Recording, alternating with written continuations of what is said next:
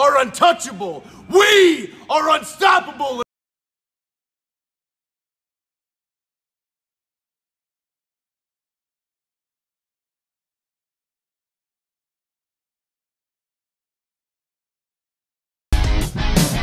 Hey, what's up you guys?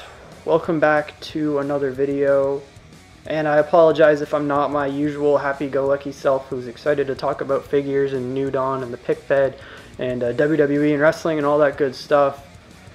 If you saw my Instagram story that I posted last night as of filming, you'll know what this is about. As you can see on your screen right now, my WWE figure arena has been destroyed, and I will get into the full in-depth story on that. It's absolutely crazy. I can't make this shit up. It's crazy, but yeah, my arena has been destroyed literally in the middle of New Dawn filming. I'll get like more in-depth onto it in a second here, but yeah, it just really sucks. So we're gonna get into that, what all happened here, why this is such a thing, and what's going to happen with New Dawn and my arena now. So without any further ado, I guess we'll get right into things. So let's have a little story time, and to visualize it, I'll take you guys off of the tripod here. Here you can see the arena setup. We got that big beautiful table. So last night, it's around 11:30 p.m. I took like 50 pictures for the pick fed. Really hell excited at how the match is going. It's just a normal night. I'm chilling in my bedroom. For those of you who don't know my wrestling room too well, my wrestling room, and then there's my bedroom right here. This is kind of like built above my garage, and I'm chilling in there. I'm laying on my bed, which faces this doorway. The lights are on in here. And I'm talking to my girlfriend on Skype because we're long distance and that's how it works. And I come in here to turn the lights off in order to go to bed. I gotta get up for work at like 7 in the morning the next day. And I look in here, and right by the doorway I see something fly by, and then I see it fly by again and again and again. So I come in here, and there is literally a bat flying all around the perimeter of the room, over and over, just doing laps around the room. And I live in the country, so it's not uncommon for bats to really get into people's houses. It's just kind of a thing that happens. The way that it happened is my room up here is actually like on the upstairs level of my house. This is not my basement. I think that's probably what a lot of people think it is. Whenever we moved in here, this actually used to be a workshop. This was hardwood floor and just a workshop for, someone to work on things. But we turned it into this beautiful wrestling room, and I eventually started making YouTube videos. It's great. So this workshop is actually built right above my garage. And as you can see, that door has some stairs which lead down to my garage.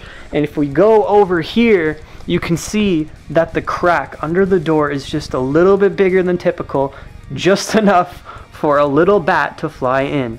So my mom would have come home, opened the garage, pulled her car in, and at the same time that bat would have flown in, and then eventually he would have made his way up the stairwell here and crawled right under the door. I'm guessing right there where it's nice and thick. And then he came in here and obviously started losing his shit because it's bright in here, and bats like the dark, that's where they live. So he started flying around, and at that point I go downstairs, down to my house. I get my stepdad, my stepbrother, and my mom, and we come up here. The bat is nowhere to be found. Long behold, guess where it is? We hear some scratching because it is behind my crowd backdrops. For those of you who don't know, I have this crowd backdrop here, and I had this one set up. This one sort of overlapped this one, kind of like to right here. So there was two of them because I have a big arena set up. And we could hear the scratching, and there was literally no other way to get it than to remove this thing. And of course, we're struggling around trying to grab it. Figures just got knocked over. Someone, I don't know who it is, I'm guessing probably my brother or my stepdad, when they're trying to get this bat, because obviously there's a bat in our house, we're freaking out, grabbed all the crowd right here, threw it into the middle of the ring. So all this crowd's messed up. All this crowd has been just thrown into the middle of the ring. All of this crowd has been knocked over whenever we tried to grab the thing. A bunch of the other just random crowd members are knocked over. It seems like literally the only person who is still in their place is actually Luke Harper right here, because I was filming the 6-pack challenge. So literally this arena is just messed up. Right in the middle of New Dawn. And I know some people are going to be like, oh, just put it back together and keep filming. It's kind of hard when it's literally half of your setup. The stage is gone. Half of my crowd, well over half of my crowd is gone. All the figures minus one are out of their poses. It's just going to be a massive pain to get it back and find the motivation to keep filming. So what I have thought of for New Dawn is that I will make New Dawn a 2-part pay-per-view. You see, there are 5 matches on the show. I was about 2.5, 2.25 way done. So I have 2 matches finished. I've got Seth Rollins Canadian Championship Open Challenge, and I have Undisputed Era versus the Young Bucks. So those matches are fully done. I just need to edit it, add commentary, add sound, and maybe film a few things like in my backstage to put in between. But those are done. Those matches, I can use them whenever I want. They're ready to go. I just need to finish the 6-pack challenge and then do the cruiserweight match and the World Championship Steel Cage match. So what I could do is have the 2 matches that are done and the 3 matches that aren't done yet be in 2 separate pay-per-views, and I guess now 2 separate arenas. And I'm saying 2 separate arenas because this is, I guess, also an excuse in order to, beef up my arena. The stage for this show was actually like really, really small, and I thought, why not do something better? And then a few weeks later, what comes in the mail about these Raw and SmackDown stages? So I have these things to work with now. And also I did have the old crowd backdrops, and Extreme Sets actually recently saw my video on the backstage arena setup, as well as the Deranged Alley 2.0. I did reviews on those way back, and they saw my video and they DM'd me on Twitter, and out of the blue, they sent me this, which is the Arena Crowd Pop-Up 2.0. So I now have one of these to work with. So we have a new crowd backdrop and 2 new stages, which I could, maybe put some green screens on and do entrance videos, like have the Titantrons, which I didn't have on the last one.